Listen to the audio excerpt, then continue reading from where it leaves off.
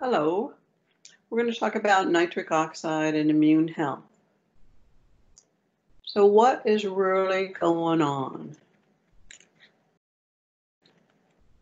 There are underlying health conditions in almost every single case of COVID. Nitric oxide dysregulation is at the core of these conditions. 2/3 to 3/4 of the COVID deaths had hypertension or cardiovascular disease. 1/3 of the COVID deaths had diabetes. These conditions are associated with nitric oxide deficiency, in which the arginine, iNOS, nitric oxide synthase pathways are dysfunctional or uncoupled. There have been studies going back to 2004 using nitric oxide to address SARS-CoV infections. Oxidative stress, generating a lot of free radicals. Oxidative stress increases exponentially in chronic illness. Supporting the nitric oxide production not only decreases the production of superoxide, it scavenges the free radicals to decrease oxidative stress. Hypoxia, not enough oxygen getting to the cells and tissues. The SARS-CoV-2 attacks hemoglobin and oxidizes the iron, then releases that iron to become cell-free heme.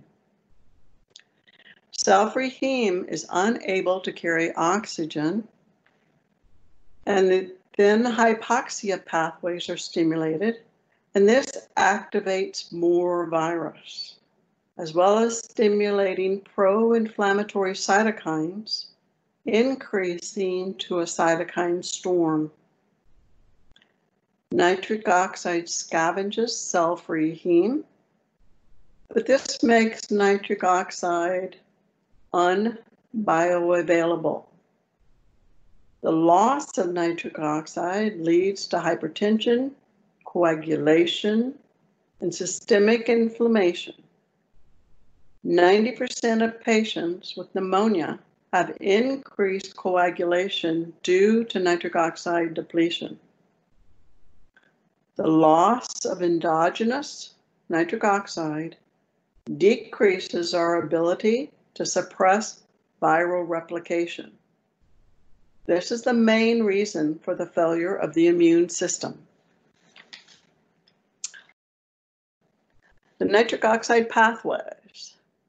The arginine goes through the iNOS, nitric oxide synthase enzyme, and is oxidized into nitric oxide. The nitrate to nitrite to nitric oxide pathway is diet or supplement based, but this pathway can generate nitric oxide without having to go through the iNOS pathway.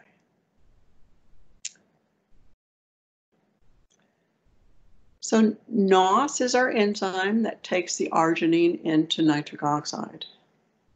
The iNOS, inducible nitric oxide synthase, is associated with our immune response. Nitric oxide is toxic to bacteria, virus, and other pathogens. They've shown that nitric oxide donors, such as penicillamine, but also nitrate and nitrites can be considered a nitric oxide donor. These have been shown to inhibit viral replication. When iNOS is uncoupled or dysfunctional, it produces superoxide instead of nitric oxide, increasing oxidative stress. So BH4 is the rate-limiting enzyme in nitric oxide production. And ascorbic acid is the only molecule that can regenerate BH4. Glutathione is ineffective in doing this.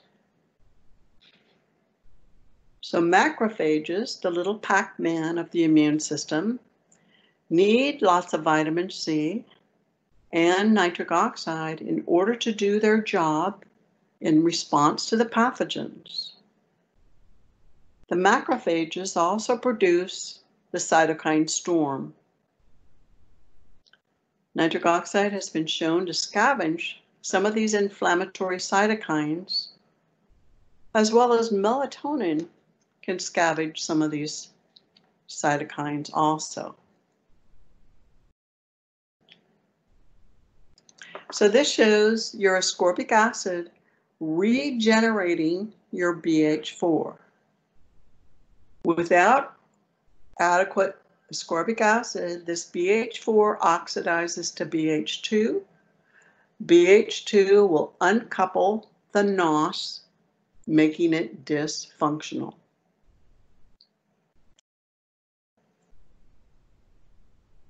So what are the factors affecting nitric oxide formation? Aging. By the time we're 40, our iNOS pathway is only functioning around 50%.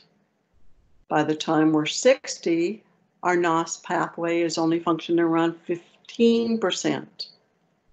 So increasing the nitrate to nitrite to nitric oxide pathway will help optimize nitric oxide.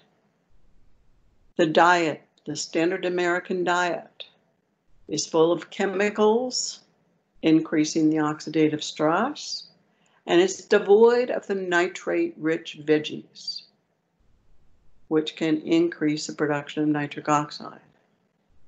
Exercise will increase the production of nitric oxide.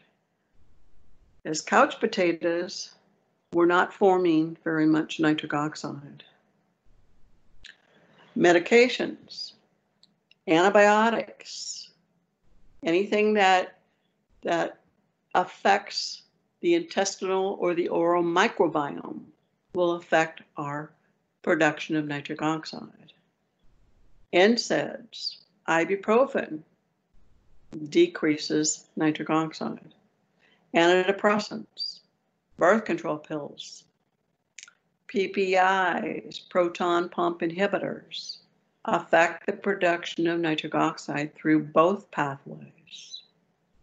We need that stomach acid to start turning our nitrite into nitric oxide. Pollution, heavy metals, plastics, petrochemicals, all of these increase oxidative stress, which increases iNOS uncoupling, decreasing the production of nitric oxide. Genetics, we've got our NOS SNPs, our SOD SNPs, superoxide dismutase. Anything that increases oxidative stress will affect our ability to make nitric oxide. So anything that affects our ability to make BH4, like QDPR, DHFR, even the MTHFR genetic SNPs, will decrease our ability to make nitric oxide. Stress, whether it's physical, emotional, mental, doesn't matter. All of these increase the production of the stress hormone cortisol. Cortisol is the only hormone that will decrease our production of nitric oxide. Cortisol decreases the iNOS function, which decreases the immune response and the capability. Cortisol decreases the eNOS, the endothelial NOS, which governs the circulation and the microcirculation. Without optimal circulation and microcirculation, the macrophages, which need a lot of vitamin C and nitric oxide, can't get in there to do their job of defense and debris can't be carried away.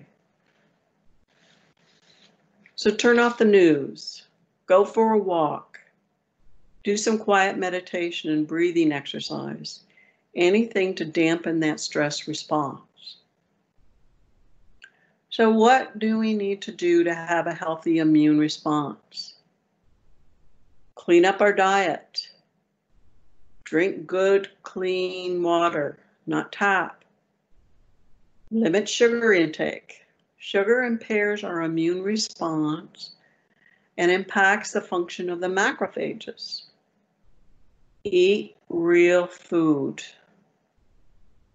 Increase your veggie intake for their fiber, the phytonutrients, the antioxidants, and the dietary nitrate concentration. Get some sunshine. Increase your vitamin D and your nitric oxide production. Minimize stress and ensure optimal rest to keep that cortisol down. Decrease your toxin exposure. And here I'm going to have to add all of these disinfectants that we're using, disrupting our microbiome, the chemical hand sanitizers. All of these increase the oxidative stress. Engage in a regular exercise program, even if it's just walking. Increase your vitamin C. Vitamin C increases the natural killer cells, which are especially responsive to virus. Vitamin C supports optimal function of your T and B cells. It's important in antibody production. Regenerate your BH4, which is the rate-limiting enzyme to make nitric oxide. And support your nitrate to nitrite, nitric oxide pathway. Not only does this increase the production of nitric oxide directly, it helps recouple iNOS to decrease the production of superoxide and increase NO. Thank you.